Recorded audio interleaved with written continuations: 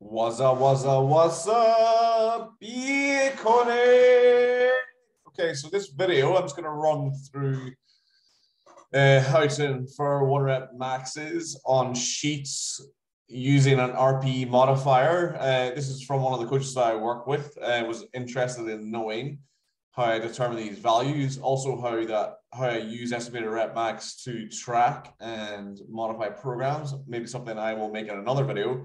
But I thought if I was going to explain it to him, I may as well just make some video out of it. So I'm going to put this up on YouTube. I will make this shared on my Google Drive. So you will not have editing rights. So do not ask for editing rights, as everyone always does.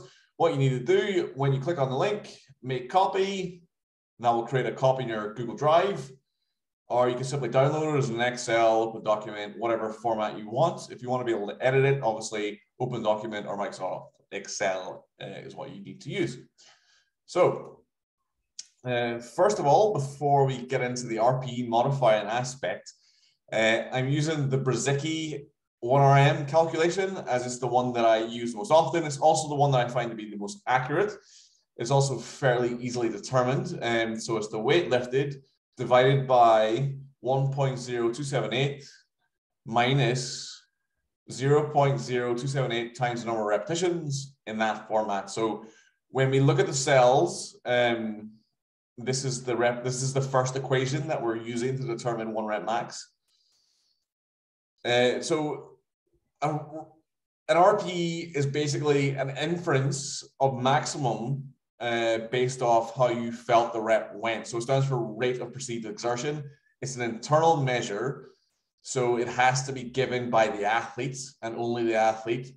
The coach saying that wasn't this RPE or that RPE isn't really an accurate or a justified comment because it's an internal measure. The athlete may be over or under shooting the RPEs, but that should be determined by the athlete, not driven by the coach, because that's going to invalidate the metric. It is an internal measure and only valid if it is used as such. If you want to use an external measure to use this process, you need to use bar speed or some objective measure that you can infer from, and then you can collect data. And then when someone comes to failure in a squat or a bench or a deadlift, you can say, your failure is around this mean meters per second. But when we're using RPE, it's down to the athlete to determine what that is. If you want to go and look at how to individualize this kind of table, you can look at Rack Trainer Systems, Strength by Science probably, and I know the Strength Athlete, they have some work on this, so you can go and check that out. This is normative data. So if you go on like rpecalculator.com, which is a really good tool if you want to use it to determine your one rep max based off RPE, these are the values you'll get. These are just normative values. I'm not entirely sure where they got. Probably cohort data, so just a bunch of different studies or a study that's done this. Not entirely sure where the data comes from, but these are the values you'll come up for. These are the values you'll come across if you look for it. So one rep max at 10 is 100% of your capability. Cannot do any more. 9.5. It means that you might have another rep in the tank. So that's your modifier for that. 9 means you definitely have another rep in the tank, which means you had 2 reps, which that would also correspond to your 2 rep max. So 2 at 10 is the same value. 8.5 maybe had 2 left. 8 definitely had 2 left. And guess what? It corresponds to your 3RM. So I've basically used the decrement of the RPE.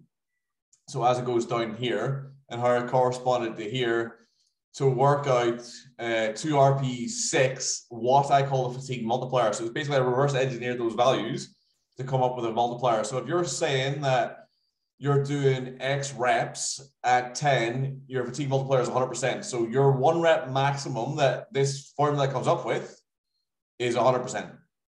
You just get the one rep max value. If you're saying it's at 9.5, you get a 2% bump in your estimated capabilities. If it's at 9, you get a 4% bump and all the way down to 16% bump if you're saying that it's at 6. I don't go below at 6 because RP's pretty much become hogwash under there for determining one rep max. And to be honest, anything from 8 and below is a bit iffy. 8 and above is fairly accurate. 9's very accurate. 10 is obviously pen can't argue with that unless you're bullshitting the RPEs. It's pretty accurate. 7 I'll take, 6 at a push I'll look at, 5 not interested, hogwash. So if you're trying to track RPEs on like a 10 at 6, it's going to be bullshit.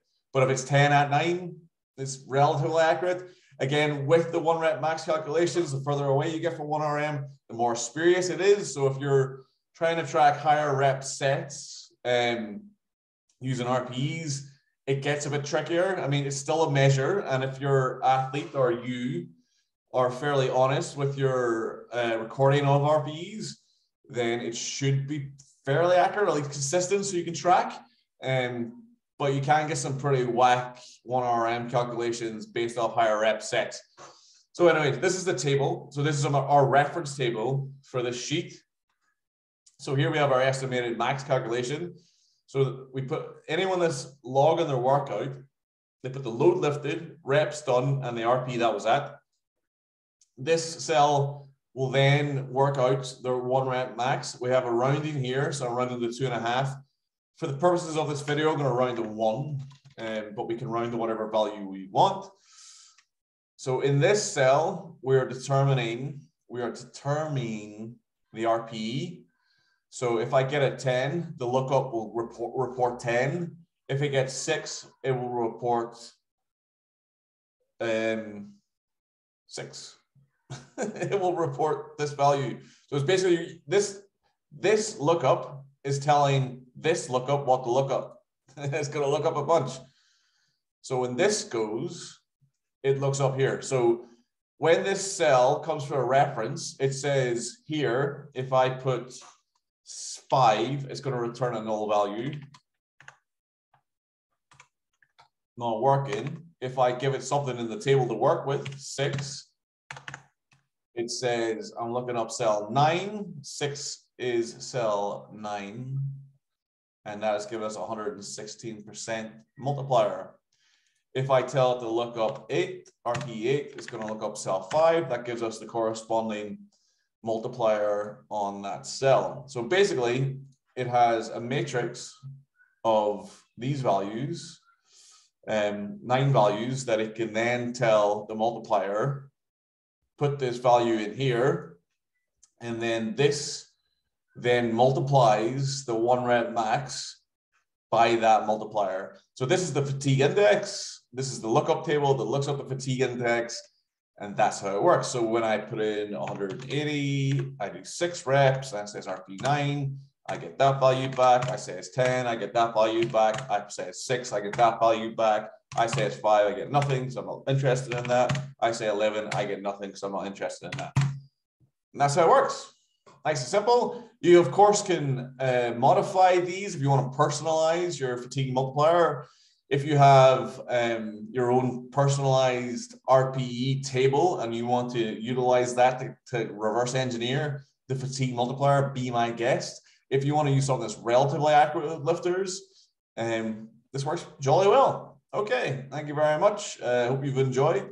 Any comments, questions, leave them below. Like and subscribe because it helps in the algorithm, apparently. That's what all these motherfuckers say. Thank you very much for watching. If you want more programming videos like this kind of content I can do real easy. So if you want more, you can ask for more. Daddy shall deliver. Otherwise, like and subscribe. Thank you very much. Enjoy the rest of your day and fuck off.